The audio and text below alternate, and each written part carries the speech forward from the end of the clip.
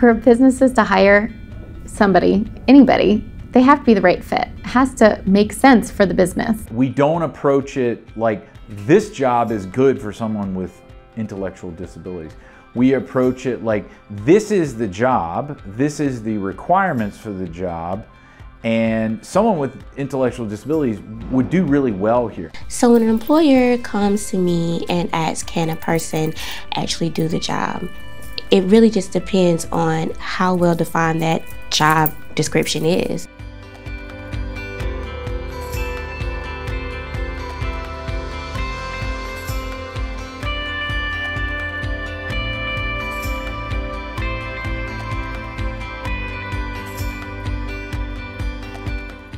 Supported employment is an opportunity for an employer to hire a person who needs some extra support to perform the functions of the job. Supported employment is a benefit to businesses because it provides support for the individual with a disability at no cost to the business. There are government organizations and nonprofit adult service organizations that provide those supports directly to the individuals at the business and to figure out what are the supports that are needed, what are the accommodations. From the employer's perspective, fit is everything.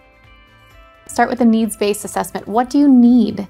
What do you want it to look like? We need to list out explicitly what the job criteria are, what are the skills that we need, what do we need to do to get this position, what do we need to get ready? What is going to help them be successful in that job? You have a baseline of what you're looking for, the requirements, your preferences. When it comes to hiring with an individual with a disability, statistics already show they stay longer. So if it takes longer to maybe find them, takes longer to maybe train them, you may put that work in up front, but the benefits outweigh all of that.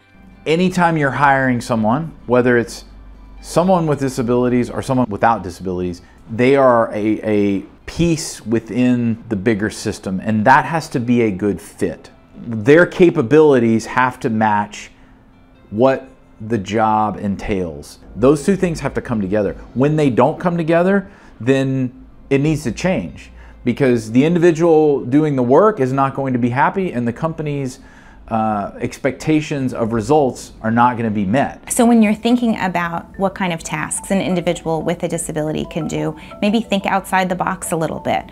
What do those tasks look like? And come up with a job description that's maybe not the typical job description, but you're drawing pieces of different individuals, different employees' tasks and responsibilities, and creating this one position that maximizes effectiveness across all of the positions.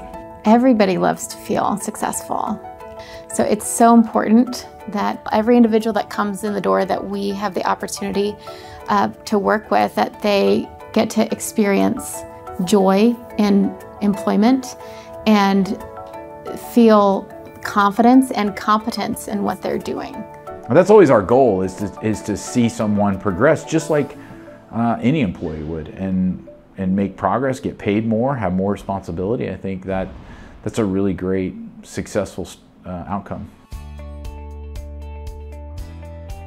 The one thing I would advise employers not to do is don't just say, I'm going to hire a person with a disability and go do it, because that's not going to be successful for you or the person with a disability. There's a lot of support and education for employers who want to hire people with disability. One of the things that's usually a big relief to companies is that I'm a resource for them, that I am able to ease some of those fears and provide them with resources and tips, tricks, anything that will allow them to feel more comfortable hiring. They do not have to know everything.